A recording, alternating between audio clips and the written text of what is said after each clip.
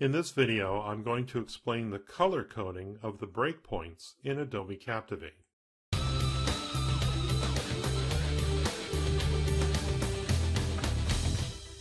Some of you may have noticed this before, some of you may have just noticed it very recently, but I assure you it's something that's been there for a while. And quite, honestly, I have to admit that I didn't notice it immediately upon the release of Adobe Captivate 9, and I certainly didn't notice it during Captivate 8.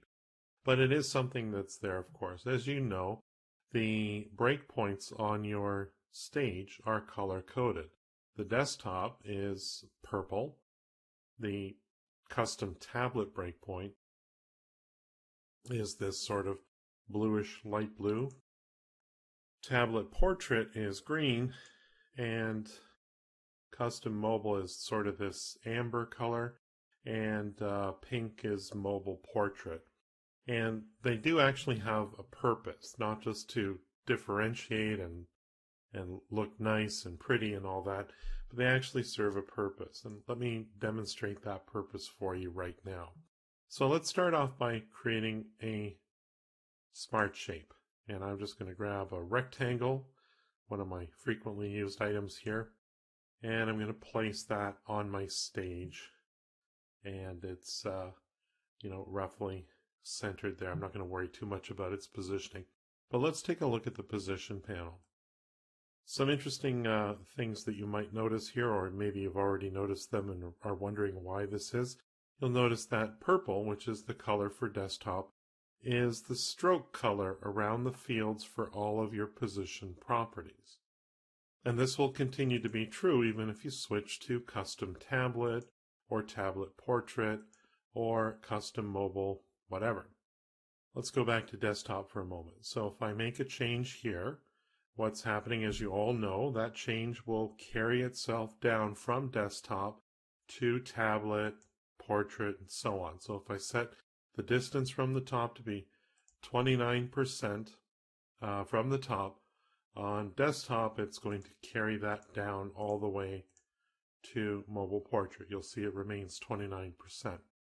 Now if I make a change, let's say a custom tablet, and decide that I would prefer that to be at 25%, I can make that change. Something you may notice if you look closely, the other position fields are still desktop purple, while the top and of course the grayed out bottom are now matched to the color of custom tablet. And of course that's going to carry down to other breakpoints as well. And so if I was to make a change, let's say, to the height of this object on tablet portrait, it's going to take on that characteristic from tablet portrait and all the way down to mobile. So let's just change that to percentage. So now if I go to desktop mode, everything is purple. Custom tablet, I've got blue for the top position because I changed that. And if I go to tablet portrait, I've made a change to the height. And these are just visual cues to let you know at what breakpoint there has been a break in the object position, whether it's the position from the top, the position from the right or left, or the actual object size. And that's useful for you to know if this object has been modified at a different breakpoint, whether you need to fix that because maybe it was not your intention to make that change. And the easiest way to do that is to go back up to your desktop, make the settings that you want to keep, and right-click on that object and apply position properties to all views. And this will reset any position properties to be in alignment with whatever breakpoint you're on right now. So for example, if I was to change it here on the mobile portrait, and instead of it being tied to the top and the left, I want it to be tied to the bottom and the right. This is a change that you could make. And now, of course, you're seeing some changes here. If I right-click on this object and apply position properties to all views, now that becomes the new desktop view and all the other views for all the other breakpoints as well. So A good little tip there to be able to keep track of changes that you're making at different breakpoints. Some people think that this is broken. It's not the case. This is actually a feature of Adobe Captivate, the ability to have different settings at different breakpoints depending on what your needs are.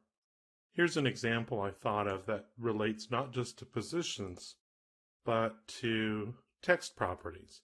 So I'm going to enter in some text on this rectangle here. Now I can't really think of a reason why you would do this in an e-learning course, but if you wanted to make reference to the fact that you were in fact on the desktop view, but you wanted that text to change at the different breakpoints, because obviously here you can say, it could be instructions to your user. It could be referencing that make sure you press this button on your PC or your Mac or your desktop computer, whatever it might be. Well, you don't want a reference to desktop computer on custom tablet, for example. So here you could change that to be tablet.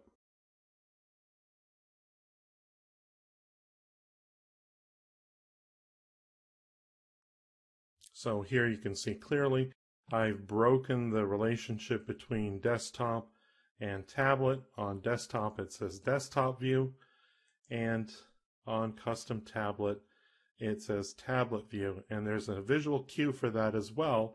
You'll notice that under the properties panel, the slide label is updated to reflect that there's different views depending on which breakpoint you're looking at. So it's telling me here that there is a unique breakpoint for the text on the properties for this page, and something different here for custom tablet. And of course you could make changes for all of these different breakpoints. And again, if you wanted to change that back or reset it back to just the desktop view or just one of the other breakpoints, in fact, you could choose this breakpoint here and right click, and in this case, apply text to all views. And this will ensure that the text that's written on your screen right now will be the text on all the other breakpoints. Now you can also take it a step further and apply text and all the text properties to all views as well. And this is useful if you want to make sure that the font is the same, that any kind of text formatting is carried over to all the other breakpoints as well. Guys, if you thought this video was useful, please share it with your colleagues. If you need help building your next e-learning project, hire me. My focus is to create effective learning that helps you achieve your business goals. Visit my website at paulwilsonlearning.com. Follow me on Twitter at paulwilsonld, and don't forget to subscribe to my YouTube channel.